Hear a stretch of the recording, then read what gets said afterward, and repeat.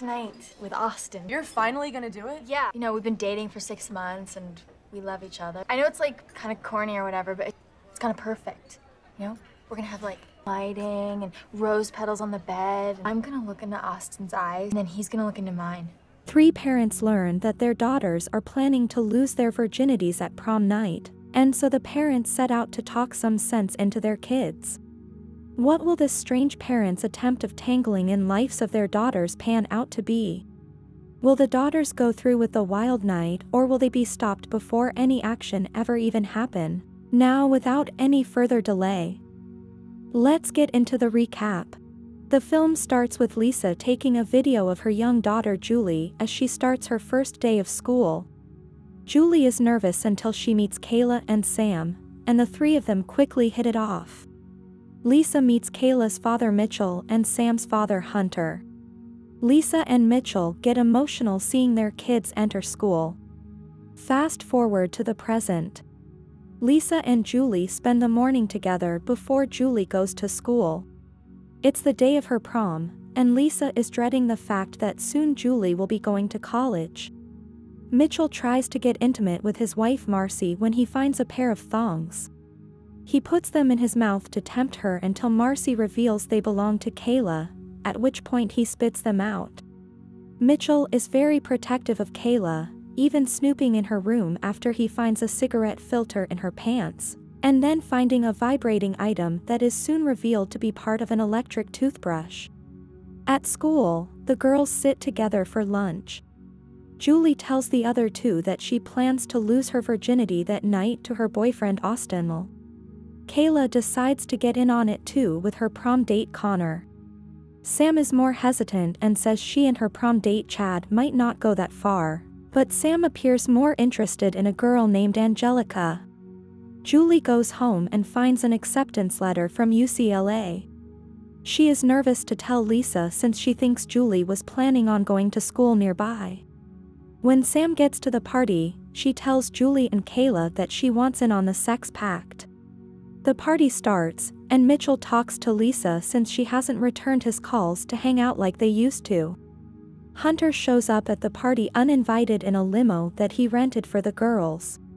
Lisa and Mitchell haven't talked to him since he divorced Brenda after he slept with Sam's babysitter, and Sam is none too happy to see him either. Mitchell meets Connor and immediately dislikes him for being near Kayla and for having a man bun. Before the girls leave for prom, Lisa finds Julie's acceptance letter in her drawer. She tries to talk to Julie before she leaves but is unable to do so. Mitchell and Hunter join Lisa when they hear noises coming from Julie's laptop. They start reading the text messages from the girls' group chat, which is filled with adult talk.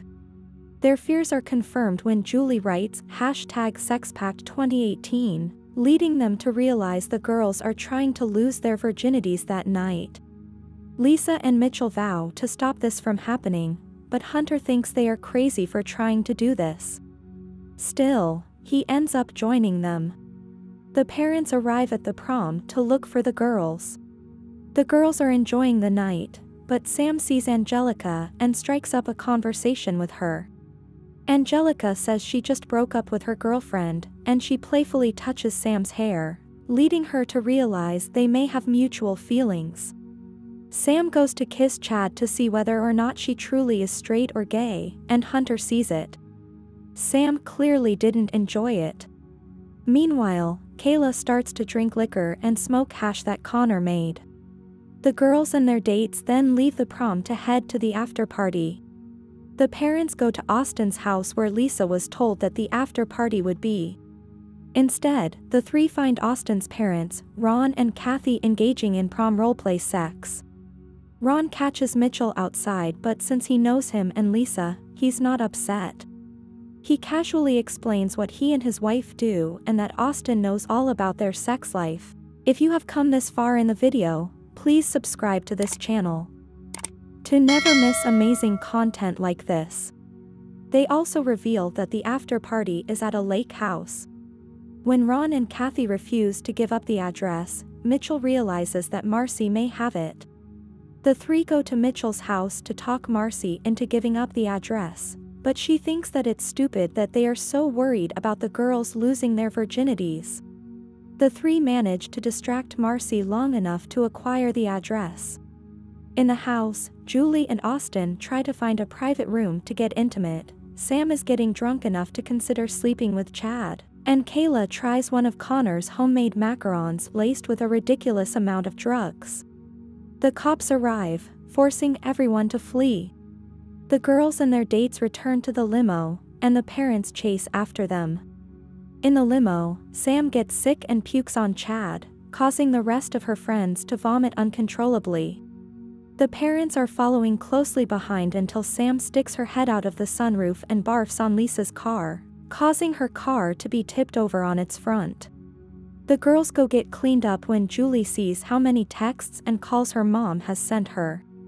She calls Lisa, and they argue over her getting into UCLA and what she's planning to do later, to which Julie snaps that she knows Lisa is afraid of being alone and that Julie is trying to get as far away from her as possible. Lisa becomes upset. They then hatch another plan on how to find the girls. The three return to Austin's house to find one of his parents' phones to see if he told them where they will be heading next. Mitchell sneaks into the house and sees that Ron and Kathy are engaging in a weird sex game where they are both blindfolded and following each other's scents to find one another. Mitchell is trapped and at risk for getting caught until Hunter enters and forces him to go along with the sex game, ending in Kathy twisting Hunter's balls. They do manage to get a phone and learn that the girls are heading to a hotel. Everyone from Prom is at the hotel tearing it up. Austin tells Kayla how upset Julie is, so she takes his room key and goes upstairs to create a romantic setup for the two of them. Kayla takes Connor into a room so they can get down to business. However, she ultimately decides that she does want the loss of her virginity to be special, so she instead lets Connor go down on her. Sam and Chad go into a room as well, but Sam stops Chad before he can get started as she realizes it's not what she wants. That doesn't stop him from finishing on her despite there being little activity, but he is okay with it. Mitchell starts kicking every door down until he finds Kayla and Connor. He throws Connor at a wall, which freaks Kayla out until they sit down to talk, and Mitchell being forced to accept that his daughter is grown up and capable of making mature decisions on her own. Lisa sneaks into Julie and Austin's room and sees the romantic setup from Kayla. She hides under a bed. Lisa then has to hide behind a TV when she is in danger of being caught. She sees Julie and Austin dancing together, and she realizes how happy her daughter is. Lisa sneaks out undetected and lets Julie do what she wants. Hunter tracks Sam down and talks to her. Although she is initially unhappy to see him, Hunter comes forward over how he's been a bad parent but says he really does love Sam. She then officially comes out to him, and he is ecstatic that she told him first and not Brenda. The girls reunite downstairs in the lobby. Julie tells her friends that she did it, and while it was painful, quick, and awkward, it was perfect for her. They start dancing when Sam sees Angelica. She comes out to her friends, who both tell her they love her. Sam then kisses Angelica. Lisa, Mitchell, and Hunter sit at the bar together after the night they had. During the credits, Mitchell and Marcy try out the blindfolded sex game and start to enjoy it until Kayla walks in on them and freaks out. I hope you enjoyed the video. Let us know in the comment section below which movie you want us to recap next. As always, until the next time.